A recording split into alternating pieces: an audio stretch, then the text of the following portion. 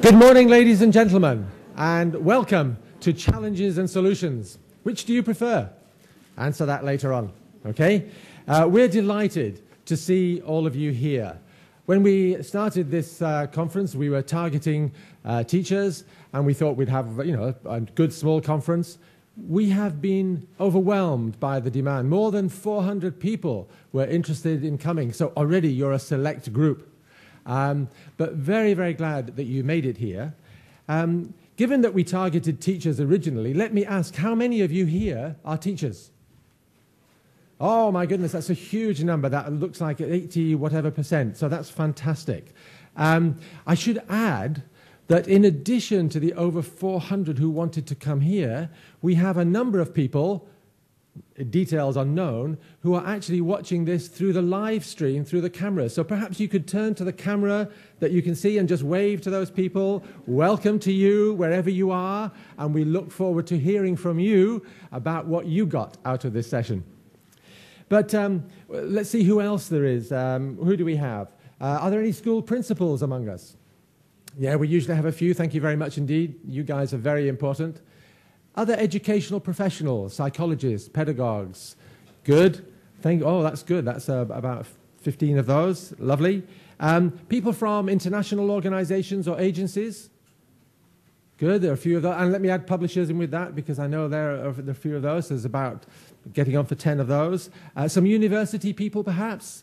Yes, okay. We've got, again, 5 to 10 of those. So we have a good mix. Now, why is this conference important to us in the British Council? Well, 3 reasons. We want to help schools, principals, teachers, teaching assistants, children, and parents. Secondly, we want to be the best partner to work with in this field of inclusive education. And thirdly, we are looking for opportunities to make a difference.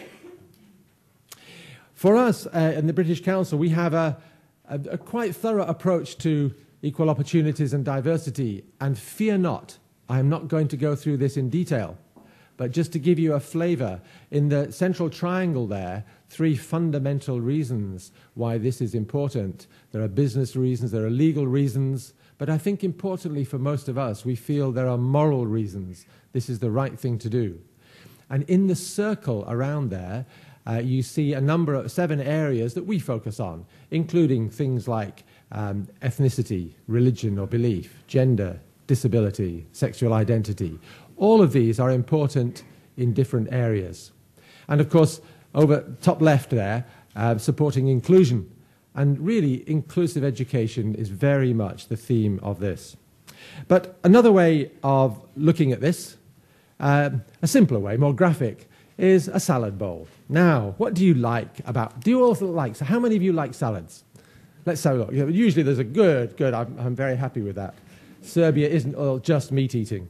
The important things about this approach, our approach to education, is that it's about individuals, and each individual is unique. There's a distinctness, and by bringing together all of those, you get more richness, more variety, more colour. And crucially, it's really important for everyone to work well together while recognising that we're not all the same and we don't need to be the same. So I'll say a bit more later on, but for now I'd like to welcome and greet another unique individual, our ambassador, Mr. Michael Davenport. Michael.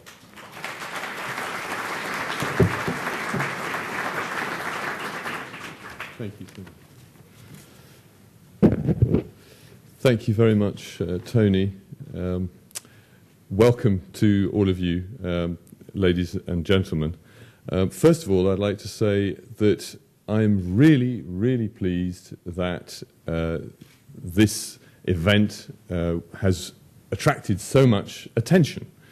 It shows that we are taking part in what is, I think, an increasingly lively debate on the question of special needs for children and young people in education. It's a worldwide debate. But what is encouraging, I think, by the diversity and the size of today's audience is that it is a lively debate which is also very much taking place here in Serbia. I think that the sharing of experiences when it comes to tackling the challenges of special needs is especially important. It really can lead to new perspectives and new approaches which can help. Learning from one another, listening to parents, to children, to carers, wider families, friends, is all part of striving to do better in meeting the legitimate needs of children and young people. Now, Tony has set the wider context extremely well, I think. The British government, like the Serbian government, is, of course, formally committed across the board to equality and diversity and fundamental human rights as defining values of our societies. There is a shared commitment to fighting discrimination, whether on grounds of age, belief, disability, gender, race, or indeed sexual orientation. And this is because this is absolutely essential for the rights and the dignity of every single individual, but it is also so that every single one of us is able to make a full contribution to the community in which we live, and so that the community can benefit from that diversity and that full contribution that each of us is capable and potentially of making. For the UK, for my government, the aim in the area of special needs in schools and in education more broadly is for all children and young people with special educational needs or disabilities to be able to reach their full potential in education. Also, and this is a crucial aspect, I think, for them to be supported to make a successful transition into adulthood, into employment, or further education, or higher education, or the right sort of training for them. Achieving this is really a huge challenge, especially if you consider that, according to the recent figures that I looked up, in the UK, actually in England, this applies, in England, 17% of the school population have special needs of one kind or another. This is a dynamic field, and I'm delighted that we have so much expertise in this room from Serbia, and fortunately also we have some expertise from outside Serbia, and you will hear from them later, from Phil Dexter, from David Crabtree, from the UK, and I hope that that will lead to a dynamic and lively discussion here. But there is no set approach. Every society has its own way of dealing with the challenge. And the approach will change in response to experience, in response to research. I believe also that civil society and non-governmental organisations have a vital role to play in sharpening up our act in this area. In the UK, and you'll hear about this a bit more later, I understand, there is a major change in the offing following a lot of research, a lot of agitation by civil society and NGOs and individuals, showing that there has in the past and still today been insufficient coordination over the provision of educational, health and social services support for children and young people with special needs and for their families. I believe that a new approach will be for each individual child or young person to have a plan which will bring all of these aspects together so that the approach is tailored to an individual's needs. But I would like, finally, just to stress the importance of the family and the importance of the friends and immediate environment for each individual. All of us with experience of children growing up with special needs know full well the extent of the engagement by teachers, by parents, by siblings, not to be forgotten, by friends and wider family. But also the immense joy when those needs are met effectively and children with learning difficulties actually start to develop as you would all hope and really thrive as is indeed their right. So this is an important discussion and at an important time, which is, I think, very emotional also for all of us involved, but where real difference can be made to people's lives. Thank you.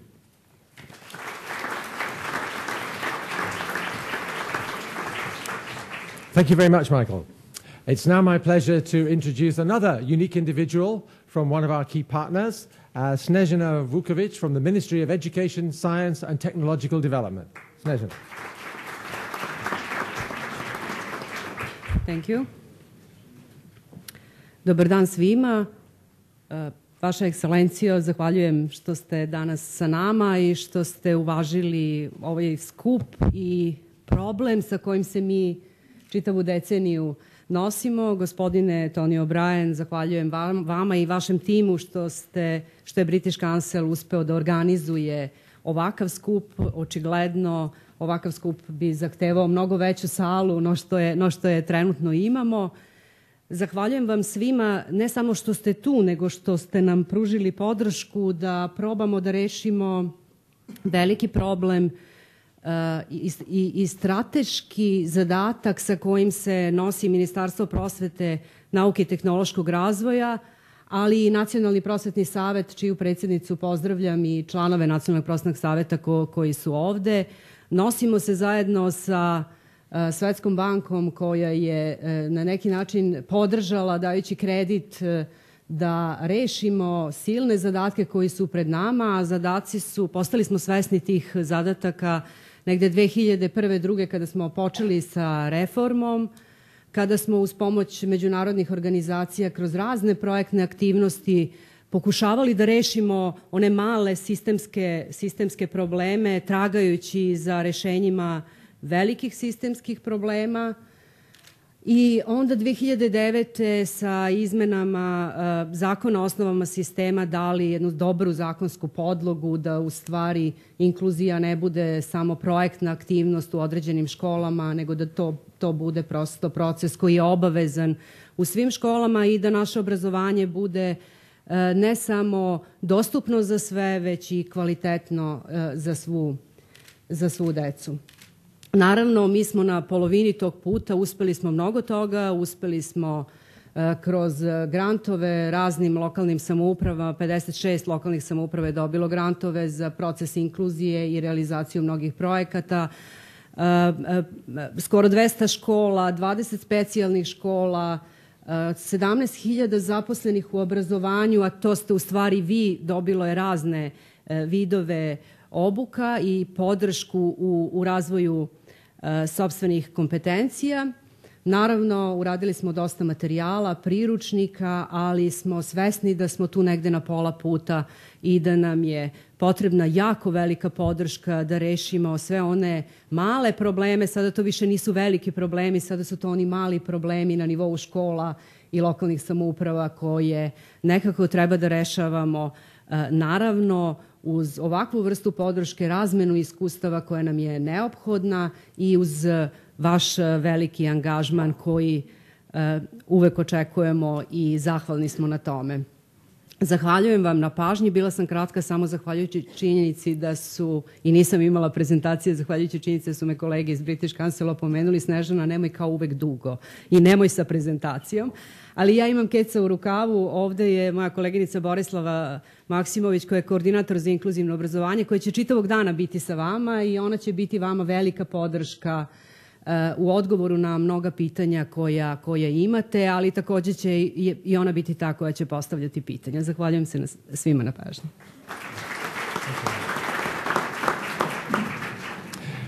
Thank you very much, Snezana. And now I'd like to introduce Phil Dexter. You actually have some details about him in your program. You have some bio data, so I certainly won't read all that to you. But just to say that Phil works for us in our headquarters, and he is leading for us on this area, really, and developing a strategy, developing policies for us in the area of special education needs, but also in teacher development. So, a man who's used to speaking to teachers. Phil.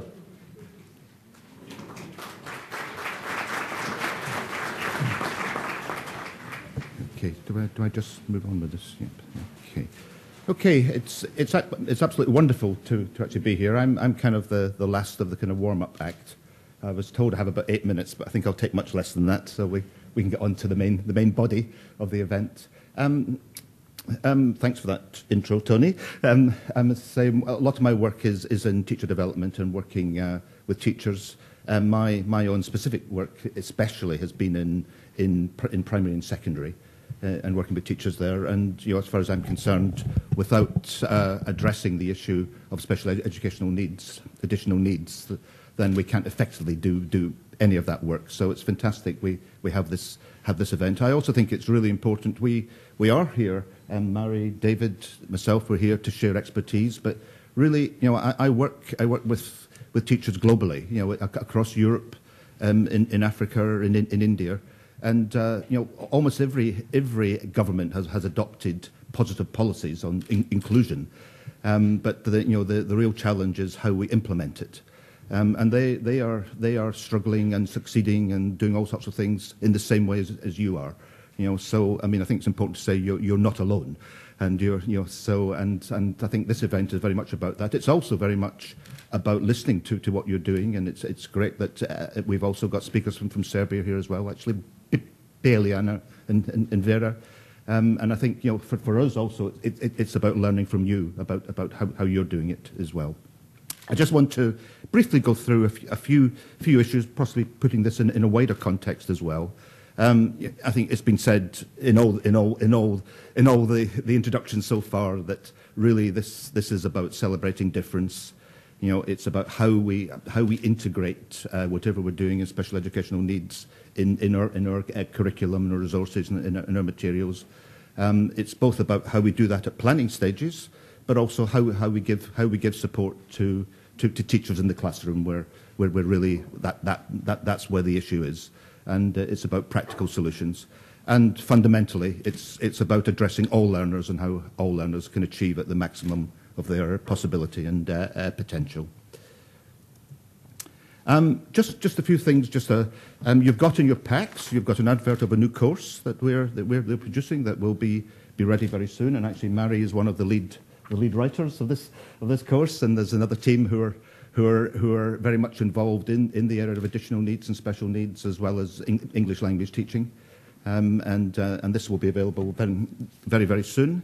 We already have courses for primary and secondary, what we call actually certificate in primary English language teaching and certificate in secondary English language teaching, and there are modules in there also on special needs. So plus we have this booklet which you all got in your pack as well, and I think one of the important things about this booklet, it's a lot of teachers working in British Council systems and working globally who are not necessarily trained in working with learners with special needs, and it's their experience of what they've been doing. And I think this is very much what this is about as well. It's for all teachers, really. We're not talking about kind of specialists in special educational needs. In fact, everyone can become a specialist because it's based on your experience. So I'd certainly recommend you to look at this. Yeah. Okay, this is all part of what we call a wider approach to kind of professional development. And in the British Council, we have developed something called a continuous professional development framework. And really, what this is about, it's a framework and a guideline. It's not a kind of imposition. I mean, you know about a common European framework in terms of language levels. This isn't a mirror for actually teachers, but it is also 6 levels, and it's a framework of, it's really trying to help teachers map what kind of training and support they need through their teaching life, really. And all our courses, and not just our courses, we kind of map into this about what's the appropriate kind of training and development that teachers can actually choose through whether they're starting in their career, whether they're developing experience, or whether they want to go into more kind of specialist areas. And I know there's been a lot of work done here on CPD, as we call it, and I think that this is the context, I think, of the work we're doing in special educational needs as well as everything else. Yeah. Okay, and of course, I'm sure most of you know we have our website, Teaching English, and this is basically the home of where everything is, where we have webinars and seminars. So I'd certainly recommend for you to go into this. I'm going to stop there, and I look forward to working with you for the rest of the day. Thank you very much.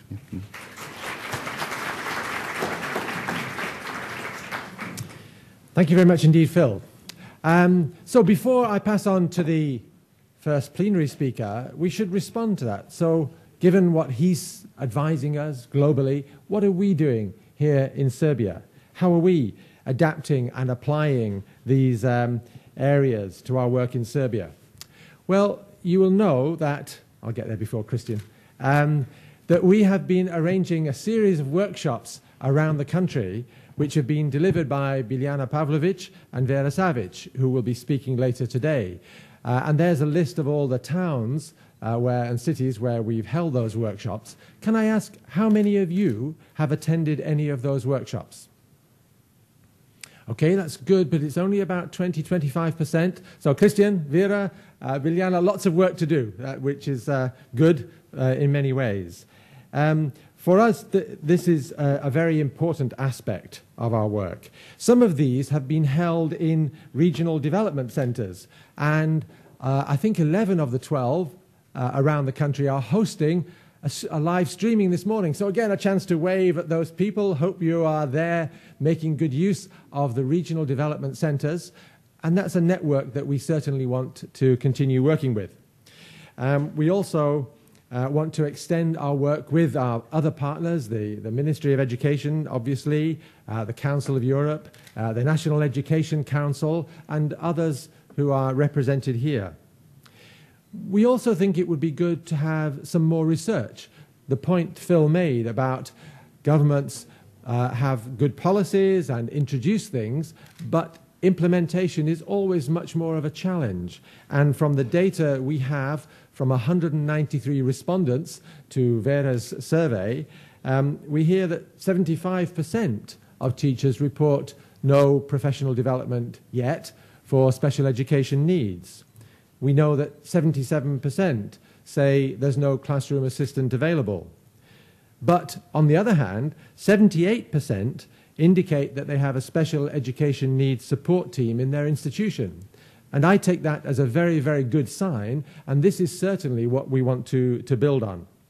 So our action plan includes developing projects with partners and possibly setting up another gathering, conference, seminar, colloquium later in the year, perhaps for a slightly different group of professionals. But that's for the future. First of all, let's see how this conference goes. So, thank you very much to our opening speakers, and I think I should allow you, if you can stay, to go there, because there'll be a plenary with, I think, quite a few slides. So can we give a big hand to our openers? Thank you very much indeed. Seats.